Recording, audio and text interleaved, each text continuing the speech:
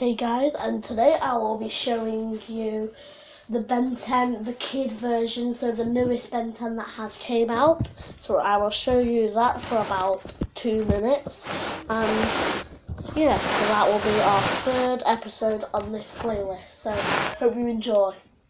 There are those who sought to destroy it for their own gain. That's right, Tree. You're gonna make some mighty fine paper.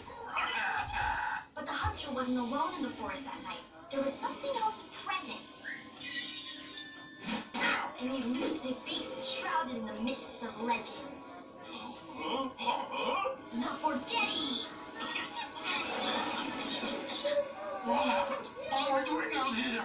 How many quarters are in 25 cents? I've forgotten everything. Come on, Gwen. You've been reading that Forest Myth book all day. I'm almost done.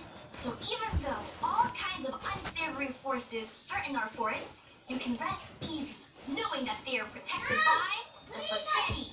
Well, please, I can make a better fake stuff in my sleep. Oh yeah? Prove it. Psybear. Half bear, half robot. All danger. The Bloodpecker. He's not after tree sap, he's after neck sap. The three-headed bear guard of the lands beneath. Oh wait, I already did a bear. The Forgetti isn't fake, Ben, and you will believe in him because we will see him on this hike. You don't fall for anything. Sometimes I forget you're only 10. You're only 10! You'll both believe how gorgeous this trail is and you'll start hiking.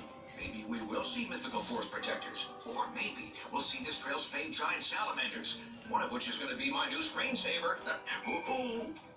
Grandpa believes in your shaggy Sasquatch too? Am I supposed to be the reasonable one now? Looks that way. Well, I don't like it.